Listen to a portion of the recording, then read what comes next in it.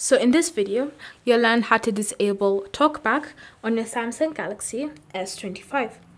So if you've accidentally activated TalkBack and you don't know how to navigate through your phone and you don't know how to turn it off, this is what you need to do.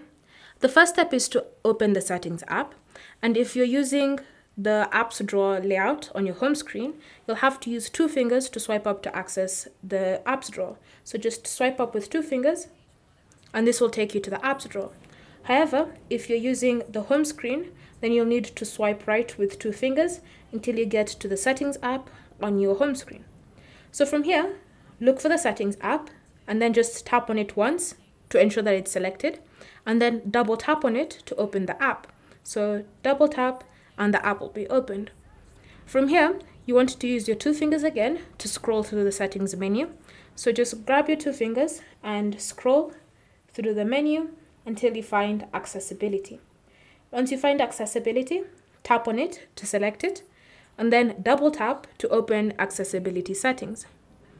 Once you've launched the Accessibility settings, you then want to select the option TalkBack. So tap on it to select it, and then double tap to open the settings menu for TalkBack. From here, you should then see a toggle, and if the toggle is blue, it means that this feature is enabled. So to turn it off, tap on the toggle once to select it, and then double tap again to turn this feature off. You'll be prompted to confirm that you want to turn it off. So again, select turn off and then double tap.